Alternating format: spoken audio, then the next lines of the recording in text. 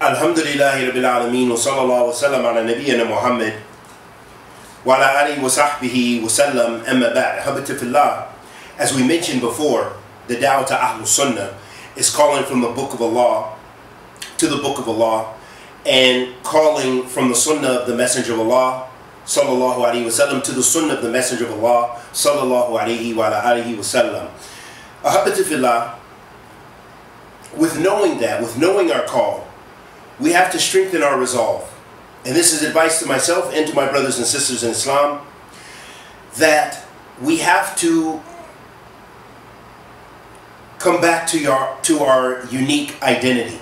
Our identity which was established by the Quran and the Sunnah of the Messenger of Allah sallallahu alaihi wasallam and the madhab of the Salaf. Because this keeps us from deviant ideologies. It keeps us and it binds us together. And it grounds us upon a methodology to deal with the different changes throughout time.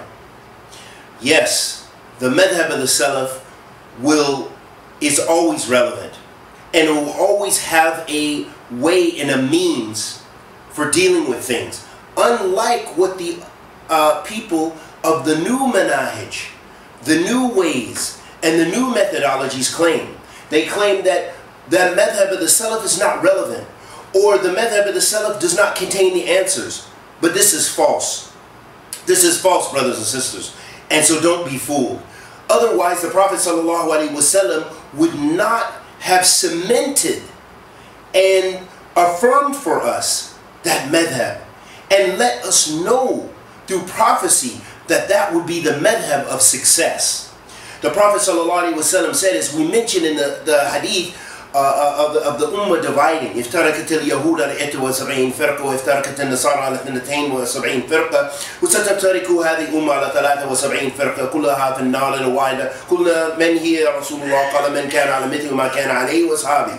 The Prophet ﷺ let us know the Jews were breaking the 71 sects, Christians 72 sects, my Ummah in 73 sects, all of them in the fire. The Prophet said all of them in the fire.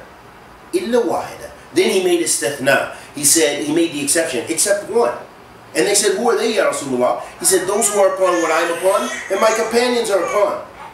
The Prophet ﷺ said, لا تتبعون السنن من كان قبلكم حذو القذة حتى لو دخلوا جحر ضب لدخلتموه.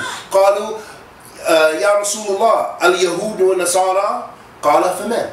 The Prophet ﷺ said, you would follow those who came before you, arm span, or hand span by hand span, arm span by arm span, even if they entered the hole of a lizard, and it's a special lizard, the dhab, you would follow into it.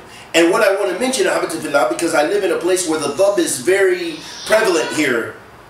The dhab, he lives in a special hole, and his hole is not easy. It's not just like a simple cave, but in fact, it winds and it turns. So it's a very difficult hole to get into. And the Prophet ﷺ, he mentioned he said Juhra dhab. He mentioned that it was the hole of the dhab, letting us know that even though that's difficult, you as a nation, we would still follow those who came before us. And then the Sahaba radiallahu ta'ala anhum ajma'in, they said, who are they, Ya Rasulullah? He said the Jews and the Christians, Ya Rasulullah. He said, for men, who else? Who else except for that we would follow them? And may Allah subhanahu wa ta'ala bless us with ilm nafi, rizqan tayyib wa amalan mutaqabbalan, and adherence to the Sunnah of the Prophet sallallahu alaihi wasallam. Wa sallallahu wa sallam ala nabiyyina Muhammad wa ala alihi wa sahbihi wa sallam.